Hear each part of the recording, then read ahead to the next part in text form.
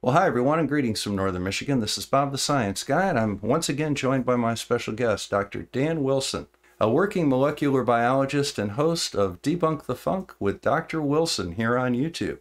That's a great channel. If you think I get in depth, you got to go see this guy. He really breaks down things very, very well. So, Dr. Wilson, welcome. How are you today? Hey Bob, happy to be here. Doing well today. How you doing? Got your little one down? All right. Well, we're going to continue our series on the disinformation dozen. I think that we ought to really just hit the elephant in the room. Let's go with the biggie. Dr. Andrew Wakefield. A lot of people seem to think that he is the one that started all of this, but there have been anti-vaxxers around since the smallpox vaccinations in the 19th century. Since they use material from cowpox to vaccinate for smallpox, one of the things that you would see in cartoons and newspapers is illustrations of people turning into cows. hmm Dr. Andrew Wakefield made his mark in medicine by publishing a paper in Lancet back in the 90s, trying to link the MMR vaccination against autism. What happened with that? Yeah, so I think that he really helped popularize the anti-vax movement. And when it came to MMR and autism, he took advantage of celebrities, well-known celebrities who had children with autism and used them to kind of amplify his disinformation, which of course had a grift to it. He was making his own MMR vaccine. It was a univalent vaccine, just for the Mhm. measles. He said that the trivalent That's true. MMR vaccination caused autism, but his special univalent vaccine didn't. Yes, that's right. It was so MMR is for measles, mumps, and rubella for those who may not know, but Andrew Wakefield was making his own measles specific vaccine, which he claimed somehow didn't cause autism, even though no vaccine causes autism. Andrew Wakefield did it in a very devious way. So he's famous for having published a paper where his thesis was essentially that the MMR vaccine, with its live weakened measles virus, causing autism in children, essentially his idea was that the virus in the vaccine was replicating in the lymph nodes of the gut of children and causing autism. So to demonstrate this, he actually fabricated PCR data from samples that he unethically took from children. So not only were the samples unethically obtained, but the data were fraudulent. And we can actually see that when we look at the PCR data. So, Dr. Wilson, I see you have an illustration up here. Can you walk us through what PCR is and how it works? Yeah, so essentially PCR is a method where we are looking for specific sequences of DNA in a complex sample that has DNA or nucleic acid from all different sources. So, what you're saying, Dr. Wilson, is the measles virus is an RNA virus, and I can take a sample from a patient and then go through this process called PCR and identify it. How does PCR work, and how can I identify measles virus from a very tiny piece of material? Yeah, so it all comes down to these purple things called primers. These are primers that the experimenter designed to seek out measles RNA in this case. So measles RNA is going to be specific. It's unique to the virus, right? It's not going to be um, so there are parts of the measles virus that are unique to the measles virus, and that makes it the measles virus, right? You're not going to find these specific parts of this virus in polio or in you and I, like the cells of you and I, Or a or my dog. cauliflower? Anything. Yeah, or cauliflower, anything. You're only going to find these specific sequences in measles. So these primers are designed to specifically seek out a target. So in PCR, what the researchers can do is they can go through these cycles where the DNA is heated, or in this case, the RNA.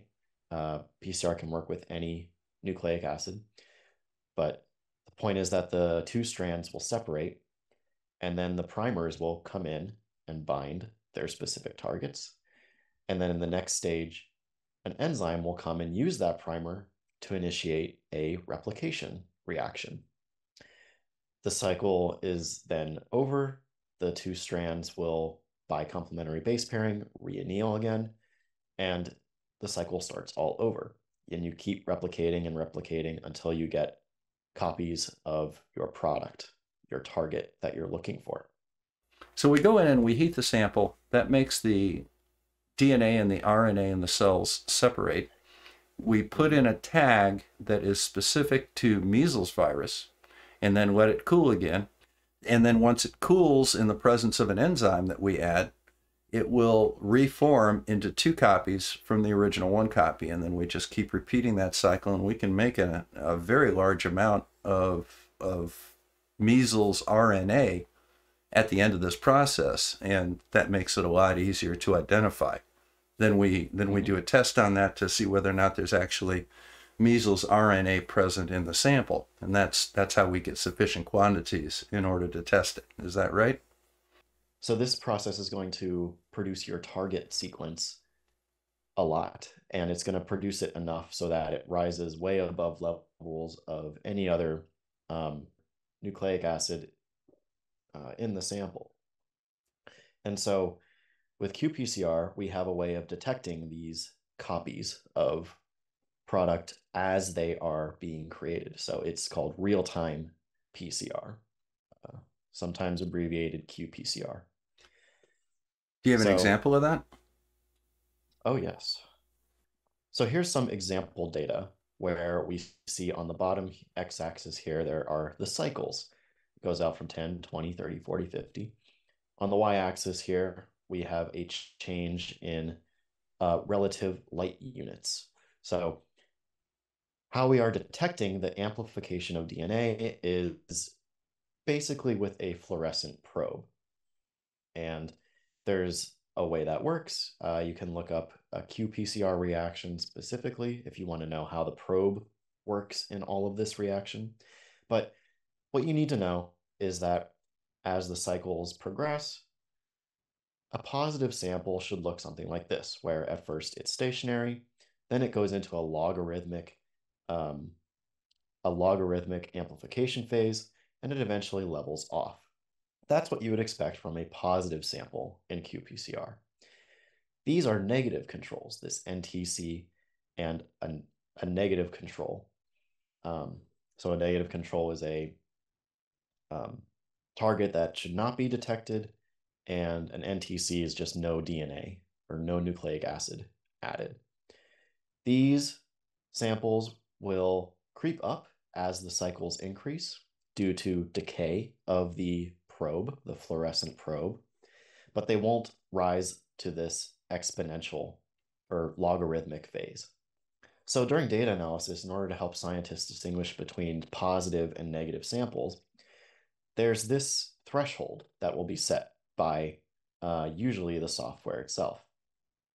This threshold will be placed just as the samples begin to enter their exponential growth phase. What Andrew Wakefield did in looking, and we can know this by looking at their raw data, was that when he had these samples from these children, all of them were negative. It was clearly just decay of the probe, but someone moved this threshold down at the very end of the cycle number. These samples that Andrew Wakefield tested rose above this threshold and gave a false positive. That's very interesting. So what's the end result of all of this, Dr. Wilson? What's your thought on it?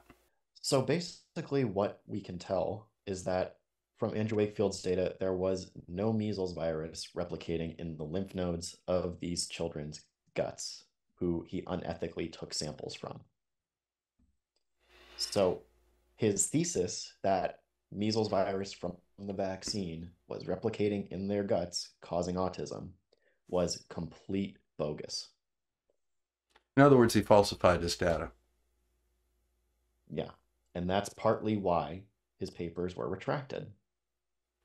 Partly.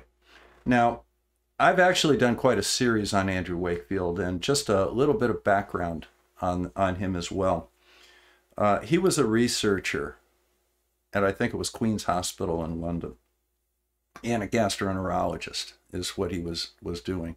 And he was contacted by a group of attorneys in the United Kingdom that were interested in suing the vaccine manufacturers.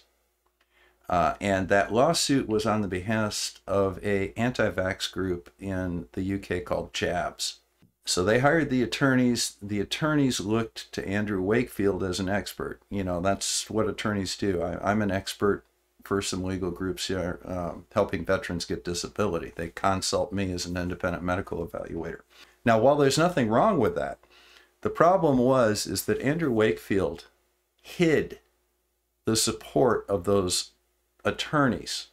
They established some sort of a charitable trust that they put money in, and that charitable trust gave money to Andrew Wakefield to hide the fact that it came from the attorneys in the first place.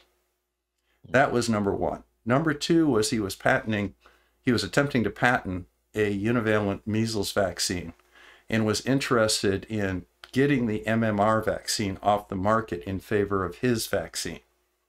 Mm-hmm. And the other thing is, you know, he got a little bit of fame out of this. And he was big man on campus at Queen's Hospital. However, he only did this with about 15 children, none of which developed autism in the immediate period of time after they received a vaccination. Many of these children have been showing symptoms of autism for many years prior. Some did not develop symptoms of autism until years afterwards. If you're interested in the full discussion of all of this, I have a series of about 5 videos that I did on it, and I go through this all in detail. The bottom line is they had a change in administration at the hospital, and the hospital brought in a new chief of medicine who looked at Andrew Wakefield's study and said, look, dude, you've got 15 people here. We want you to do a second study that involves at least 100 children. And, you know, we want very clear results from this. We don't want these ambiguous results that you're reporting. They weren't aware of the falsified data. They were just aware that it was a tiny little sample size. And they demanded that he do it on a much larger one, which is common in science, is it not? Yeah. Yeah. Would you ever report something as paradigm shifting as this based on a handful of results? Wouldn't you want to be damn sure that you were right before you staked your entire reputation on this? He simply did not, and he resisted their efforts to the point that he just ended up resigning. And then he went through all of this with the British Medical Board. Now, the British Medical Board primarily nailed him for violation of ethics standards. Not so much speaking about his study, but the way that he did it. And he, paying children $5 to get blood samples at a birthday party in California. He had business dealings with the parents of the children where they were going to market this special test for measles that would help you make your case in court in the event of a lawsuit. You know, these are things that he did. What happened after he lost his medical license in the UK? He went to Austin, Texas, and went into something called the Thoughtful House. And this was a quote-unquote autism information center. And, you know, he just continued on this. He tried to start a television series with Dale Bigtree where they rescued autistic children that were institutionalized and brought them home and used his ideas on them. The reason that he's a member of the Disinformation Dozen now is not only based on his great contributions to disinformation in the anti-vax movement, but he's a filmmaker now. You know, he's making films with Dale Bigtree, one of which was Vax. Did you ever see that? Yeah, I saw it a while ago, and I actually plan on making a video about it sometime this year. What was your impression of it?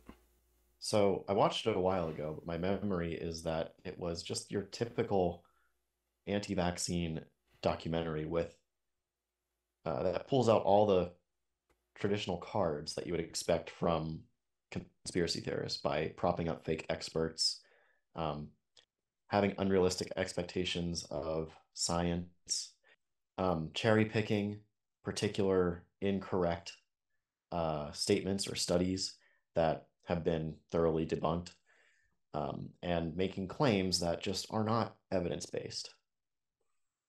That's my general memory of it. It does that. It's just a cookie cutter anti-vaccine conspiracy documentary.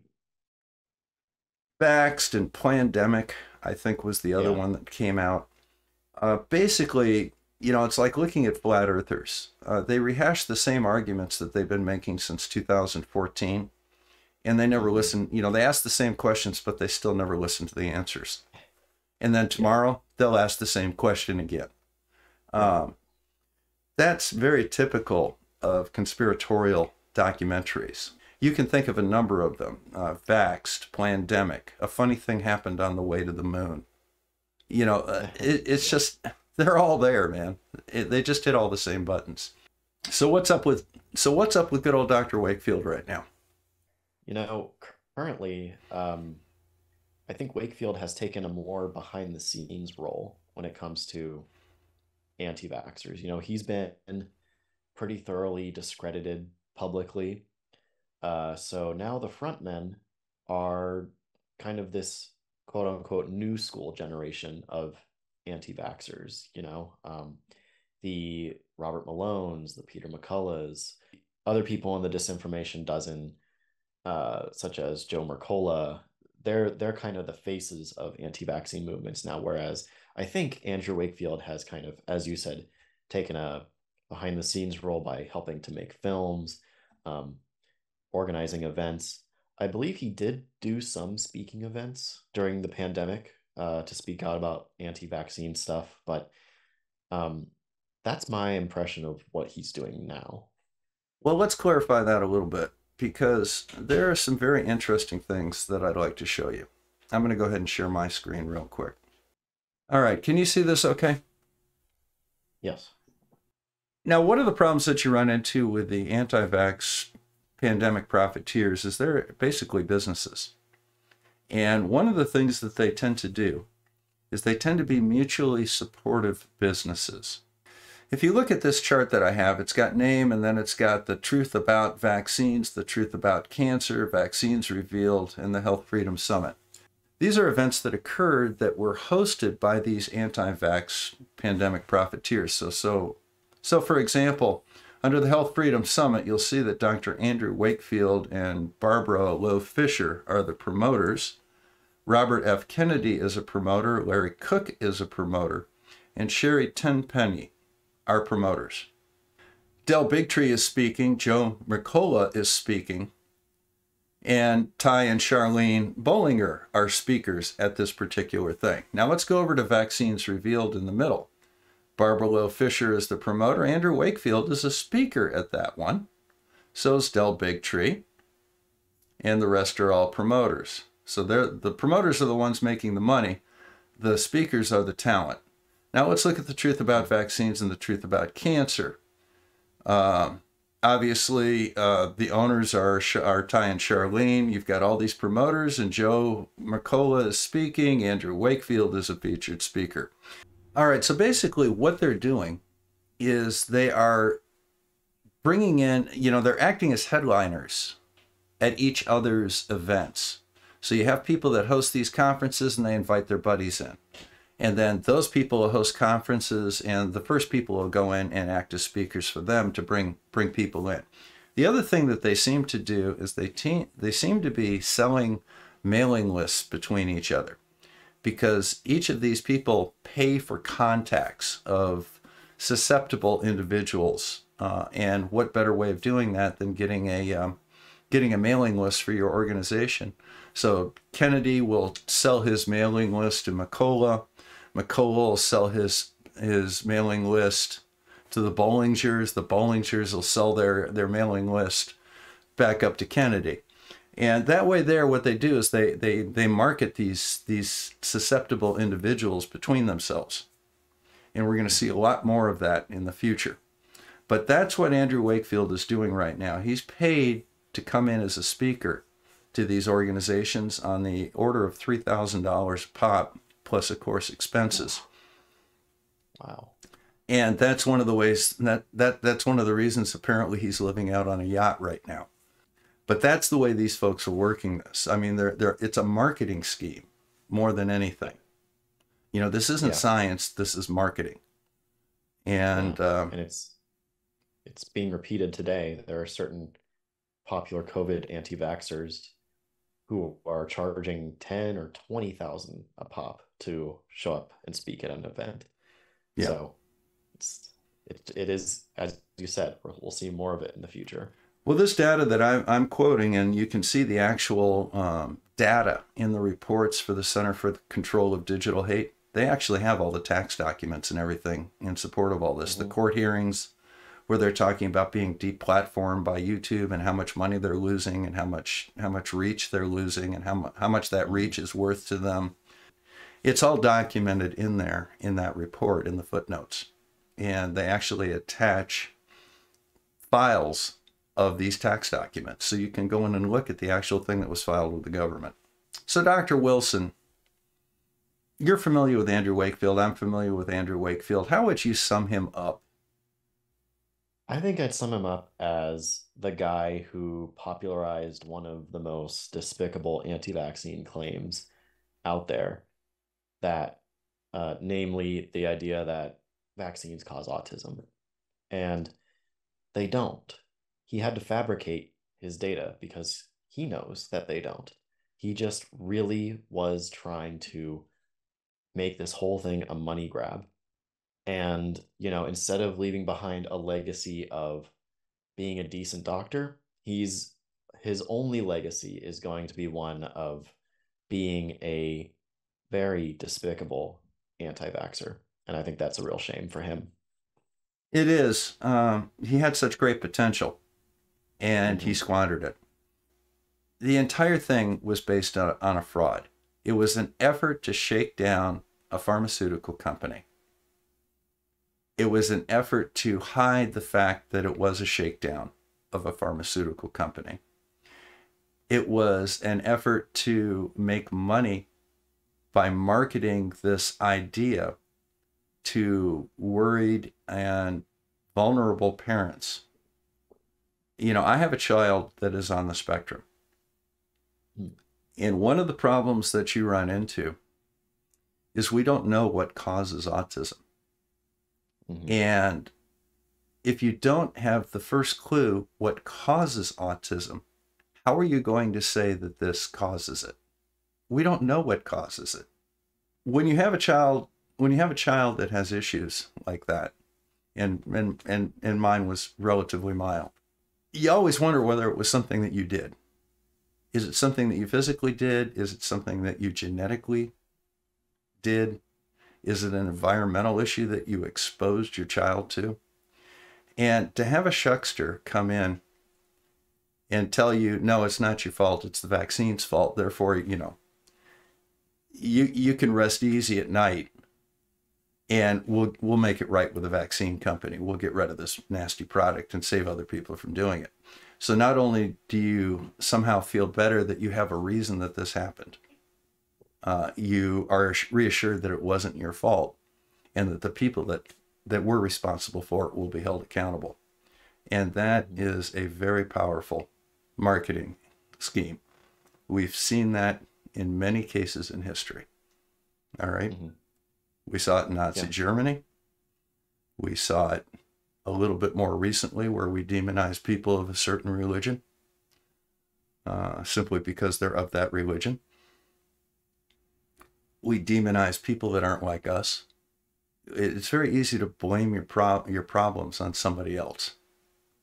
And if you have somebody like Wakefield that takes advantage of that, it's very powerful. With that said, I think we should end it here.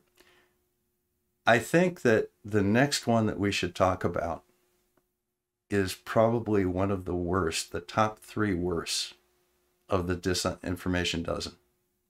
And that is Del Bigtree. So everybody go on over and check out Dr. Wilson's channel, Debunk the Funk with Dr. Wilson. The link will be right down in the description of this video. I think you'll enjoy it. So until then, this is Bob the Science Guy signing out from Northern Michigan. Take care and stay healthy, folks. Get your vaccinations.